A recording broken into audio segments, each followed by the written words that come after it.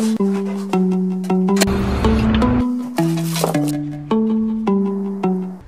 me explain about the process, going from rough idea to realization of a project.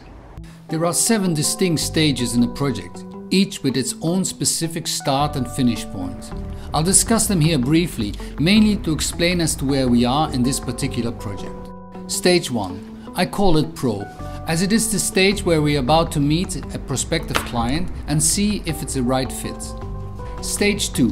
Analysis. We've been awarded the project and we start with the analysis of the requirements, which we then translate into a design brief. Stage 3. Zoning. This is the translation of the programmatic needs into a spatial diagram. Stage 4. Schematic design. We bring the plans into 3D. I like to keep the design in black and white during this stage so that we can focus on the spatial qualities of the design. Stage 5. Design development. The design is being developed further and materials, colors, lighting are introduced. Stage 6. Construction drawings.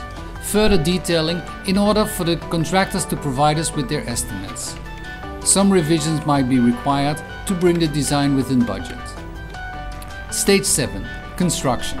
The contractor is selected after a bidding process and construction starts. As architects, we perform regular site checks and attend construction meetings.